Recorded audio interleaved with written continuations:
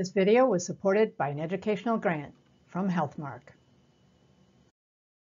Hi everyone, I'm Cori Ofstead, and my company specializes in designing and conducting real-world studies.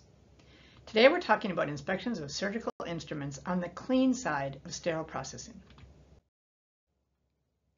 Most sterile processing departments have workstations where technicians can inspect decontaminated instruments to make sure they're clean and in good repair before they're packaged for sterilization. Now this is important because sterilization might not be effective if the instruments are still dirty. In fact, back in 2009, 7 patients in Texas got infected after having joint surgery, and investigators found tissue and brush bristles inside the bone shavers. They thought that the retained debris might have enabled germs to survive sterilization. After that outbreak, the FDA recommended routine inspection of lumens to make sure there's nothing inside before sterilization. Around that time, a scientist named Azizi at the University of Michigan used a bandsaw to cut up devices like this bone shaver so he could see inside of them. And this is what it looks like. There's all kinds of nooks and crannies in there that'd be kind of hard to clean. He also cut open some suction tips, and this one has yellow gunk in it. Seeing this makes me wonder, how could it be cleaned anyway? A brush that fits the stems on either end isn't getting anywhere near the walls on the outer part. And it doesn't seem like flushing with water would work very well either. Now the kicker here is that these are actually single-use suction tips, but the personnel didn't realize that they were disposable because they're made out of metal and they look similar to the reusable ones. Anyway, taking a bandsaw to your surgical instruments is an expensive proposition, and Azizi and his team pioneered the use of borescopes to look inside instruments. And they found all kinds of nasty stuff in lumens, including a chunk of tissue stuck inside this bone shaver here. Now their foundational work was more than a decade ago, so we asked a bunch of sterile processing personnel about their recent experiences with inspecting lumens of surgical instruments, and we got an earful. They told stories about seeing everything from blood pouring out of Da Vinci robotic arms after they've supposedly been cleaned, to dry blood clots that are plugging up suction tips. And all sorts of yellow, brown, blue, red, and black stuff, which is really concerning because visible soil and debris may be accompanied by germs. And the text said they find something really nasty inside lumens that have supposedly been cleaned all the time, like anywhere from once a week to once a day. This is why they're passionate about inspection, because the tech who packages the instruments for sterilization is held responsible for making sure that they're clean and in good repair. So they start by using their eyes and magnifying glasses to look at the outsides of instruments, and then they use a variety of other tools to look inside lumens. Basically, they purge the lumens with forced air or liquid, like sterile water or alcohol, to see if any blood or chunks come shooting out, or they pass brushes, swabs, or pipe cleaners through the channels to see if they emerge with glop on them, or they use a borescope to examine the lumen. And anytime they find something really nasty, the instrument or the whole tray of instruments is sent back to decontam for re-cleaning. So let's unpack each of these tools and their pros and cons. Some facilities are using a forced air gun to do what they call a white towel test, which involves blowing air through the lumen to check for blockages and then see if anything comes shooting out under the white towel. Now using forced air like this spooks me, and I'd like you to take a look at what happened when this tech used forced air on an endoscope lumen. So watch between those orange arrows at the bottom. Can you see that fluid spraying out of there? It went all over the place. And I don't like the idea of aerosolizing whatever's inside the lumens after they've been cleaned, because remember, instruments haven't been sterilized yet when techs are assembling trays, and washer disinfectors are only going to wash the outsides of most instruments. Now, to be sure, the techs said they wash their hands and disinfect their workstations whenever they see blood or tissue pop out of the instrument, but I'm not sure that hand hygiene and disinfectant wipes are enough to deal with aerosols like this. Okay, so let's take a look at the pros and cons for using forced air. It's simple, it might provide extra drying, which is good, and it could be an option for lumens that are too small for other inspection methods. And ultimately, if something's blocking a lumen, a blast of forced air could possibly blow it out. But I'm uncomfortable with aerosolization and staph exposure. Plus, a high PSA of forced air could damage instruments, and we're not sure that debris or residue would blow out anyway, so it might not work. Now, others have said that they use a syringe to flush lumens with sterile water that lands on a white towel to identify blockages and see if any blood or debris comes popping out. And here's an example of a syringe being used to flush water through a tiny suction tip onto a white sheet. Came out all clear, so the tech feels better about this suction being clean. And frankly, we have found that flushing can dislodge debris that was left behind in endoscopes after manual cleaning, like the chunks of tissue that were flushed out of this channel when we were actually collecting samples from microbial culture. So can you see those chunks right there by the arrows? Now, the text said that their hands commonly get wet when they're flushing water through lumens. And that concerns me because we don't know what's in the water when it comes shooting out of there. Now, we've heard that some facilities use alcohol to flush lumens during inspection. And I've seen basins like this with syringes floating in the alcohol. I don't like it, and you can watch our YouTube video on alcohol if you'd like to hear more about our perspectives on that. So let's consider some pros and cons for fluid purges. They're simple, and they could be appropriate for checking small lumens, and stuff that gets flushed out with the fluid might be easier to contain than forced air if you're using a towel wrapped around the end. And it could work if the fluid dislodges debris, but you're going to end up with wet instruments. And of course, the fluid might splash or aerosolize, which exposes the staph. Plus, it might not dislodge the debris or residue. And it could support the growth of biofilm in instruments if they sit for a while wet before sterilization. Now, let's move on to brushes and swabs. Although gunk should have been removed during cleaning, techs commonly used lumen brushes during inspection. And the techs in some facilities said that their hospitals provide several different sizes of brushes for this purpose. They also mentioned using brushes like this to see if there's any discoloration on the outside surfaces when they brush it. Essentially, they're doing some cleaning, which is supposed to be done on the dirty side. So anyway, here's a quick look at a tech using a brush to inspect a shaver lumen by passing it through the lumen and inspecting it when the end comes out right here. And here's a brush being used to inspect a cannulated driver, which is used for orthopedic procedures.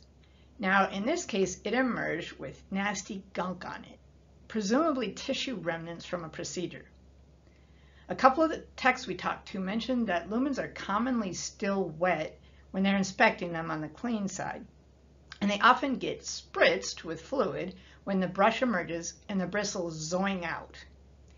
They basically ignore the splash unless they see blood or tissue, in which case they wash their hands and disinfect their workstations. Now, we used a Borescope to take this crazy little video when we were using a brush to try to remove debris from an endoscope lumen. Although the bristles made good contact with the channel surface, they really just moved the debris around and never really actually pushed it out. And all those little strings and chunks were still there when we pulled the brush out, which really calls into question how well it works to rely on brushes during inspection. In some facilities, brushes aren't even allowed on the clean side, as they're only supposed to be used for cleaning on the dirty side. But supervisors told us that they keep finding brushes and then they toss them in the trash, but then they're back a few days later and they're tucked into drawers, taped under the desk, or squirreled away in all kinds of places. And they're generally used for a whole shift or until they're dirty or damaged. Now let's talk about swabs, which are sometimes called instrument inspection tips.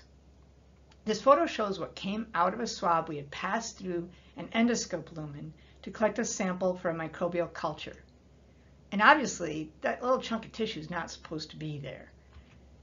And last fall, we saw some red gunk inside an ERCP scope, and we used channel swabs to remove it. And we like how well we can see the gunk on the swab, and the good thing is there's no bristles that are going to spritz you when it emerges from the end of the lumen. Okay, let's review the pros and cons. Brushes and swabs are a quick and easy option that create less of a mess than air or water that you're shooting through the lumen. And they could possibly work to identify a lumen that's blocked or grossly contaminated. But again, we're worried about aerosolization and the spritzing that happens when the brush emerges from the lumen. And they can't be used in the smallest lumens and might just push the stuff around anyway. We don't like the possibility that the brushes might leave bristles behind or carry germs to other instruments. And that's a good reason to use a single-use swabs for inspection, because they may be more effective at removing soil or debris that's in there, make it more visible, and they're less likely to spritz the tech. Finally, borescopes can also be used to inspect lumens of surgical instruments like this bone shaver or this suction tip. And techs told us it takes them only a few seconds to make sure that there's no blood clots or tissue stuck inside there. And you can take a look at instruments like this pool suction tip, which has a bunch of holes all along the tube, so surgeons can rapidly remove large volumes of blood or bodily secretions inside bodily cavities. Now, these little holes seem like perfect places for blood clots or tissue to lodge because they're out of the direct path of any brush or fluid that you're going to pass through the channel during cleaning or during inspection. And if you look at the interior of the distal end, the part that goes into the patient, it has sharp little claws or teeth that look like they could grab onto tissue or even brush bristles. Now, the inside of one of those holes along the tube also looks like it has little claws. And there's a little yellow thing snagged on it. Can you see that? It's right here. We don't know what it is, but a sterile processing manager told us it looks like a little somebody has been left inside. And that's really scary. And you know what? This is exactly what Azizi found when he inspected hundreds of shavers and suction tips more than 10 years ago. See all that gunk that's attached to the interior surfaces of those instruments? They found it took several rounds of soaking and scrubbing with brushes and other tools to try to get that stuff out. And in a lot of cases, it never came out because it had been baked on during steam sterilization. So let's review the pros and cons of borescope inspections. It does provide direct visualization, so we can actually see what's going on inside the lumen. Borescopes are self-contained, and there's no forced air or fluid that could splash or aerosolize. And you can just quickly take a look to identify debris or damage on the interior surfaces. Nowadays, most borescopes also allow you to take photos or videos, so that gives you documentation as well. That said, there are a few downsides for borescopes. They may not fit into some of the smallest lumens, and there isn't any guidance about how to interpret what you're seeing. They're expensive, and they only help to detect defects that you can see. Lastly, if the borescopes aren't disinfected between uses, you could cross-contaminate instruments, or you could expose techs to germs if they're not wearing gloves. At the end of the day, our patients trust us to protect them, and I think we should be inspecting the lumen of every instrument that has one every time we're processing it. And I know that's a ton of work, and there's no one-size-fits-all solution for this. Though I do feel more comfortable using borescopes and swab tips than blowing air or water through lumens and hoping nothing nasty shoots out of there. But there's actually something else I want you to think about. Techs in decontam expect to be working with highly contaminated instruments, and they're usually decked out in PPE like this. But techs working on the clean side look more like this, just wearing scrubs and a hair cover. They typically touch instruments with their bare hands, and they rarely wear gloves or a gown or mask or eye protection. because they're assuming that the instruments they're touching are clean and disinfected before they touch them. Now, if things are being done properly during cleaning, they should never see blood or tissue or other gunk when they're handling instruments on the clean side. So I'm going to leave you with this. Why isn't inspection for retained debris and soil being done on the dirty side of sterile processing? They're set up to safely use water and forced air and brushes and other tools for cleaning verification, and they can address issues before anything gets passed over to the clean side and handled over there. Now, I don't want to be naive about the time pressures in decontam, but I really think we ought to start talking about safety for both patients and for the personnel who work in sterile processing, because they're the foundation of safety for the whole hospital, and it should start there. If you'd like to know more about this topic, please see published papers by Tosh and Azizi, and keep an eye on our educational portal and our YouTube channel, because we're doing some research on this, and we're going to be sharing the results as we go. For more information, please visit our website or contact us by email at education@ofsteadinsights.com. This webinar was supported by an educational grant from Healthmark, which also provided clinical insights related to the development of the video. Please contact Healthmark directly for information about their products and services at www.hmark.com. We'd also like to thank Healthmark, Azizi, and Andrew Gens for contributing photos that were used during the development of this YouTube. Thanks again. And take a look at these disclosures if you're thinking about making any changes to policies or practices at your facility.